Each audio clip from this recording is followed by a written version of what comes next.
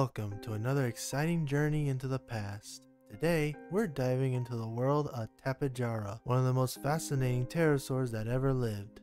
So sit back, relax, and get ready to learn all about this incredible creature that soared the skies millions of years ago.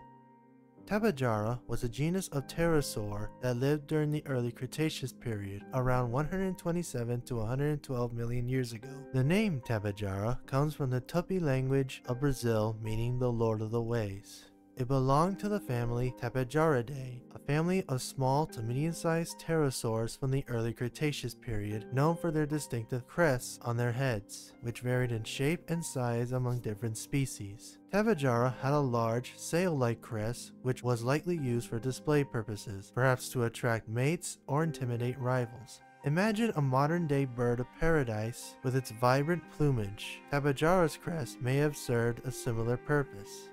Tapejara was a small-sized pterosaur with a wingspan of approximately 1.23 to 1.3 meters. Its body was small and relatively lightweight, making it an adept flyer. The first fossils of Tapejara were found in the Santana Formation in northeastern Brazil. This area is renowned for its well-preserved fossils from the early Cretaceous period, offering a glimpse into a vibrant prehistoric ecosystem. The discovery of Tapejara is credited to Brazilian paleontologists. The first and only species of the genus, Tapejara wilhoferi, was described in 1989 by Alexander Kellner and Diogenes de Almeida Campos. Their work opened the door to further discoveries and studies about this fascinating pterosaur.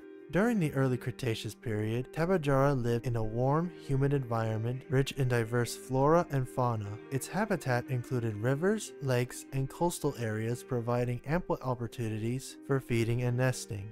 Tapejara was likely an omnivore, with a diet consisting of both plants and small animals. Its short, toothless beak was equipped with sharp edges, making it perfect for slicing through a variety of foods, from fruits and leaves to small vertebrates and insects. Tapejara's unique physical characteristics didn't stop at its crest. It also had large, keen eyes, suggesting it had excellent vision. This would have been crucial for spotting food and navigating its environment. Additionally, its lightweight, hollow bones made it an agile flyer and capable of soaring long distances. There were many different kinds of tapejarids, each with its own distinct features. For example, Tupandactylus had a much larger and more elaborate crest compared to Tapejara. These differences help scientists understand the diversity and evolution of pterosaurs. In terms of behavior, Tapejara was likely a social creature, living and flying in groups. This behavior would have provided safety in numbers and made it easier to find food and mates. Imagine flocks of Tapejara soaring above the ancient landscape, their crests glinting in the sun.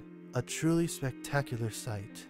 The discovery of Tapejara fossils have provided invaluable insights into the world of pterosaurs. By studying these fossils, scientists have been able to reconstruct not only the appearance of Tapejara, but also its behavior and ecology, painting a vivid picture of life during the early Cretaceous.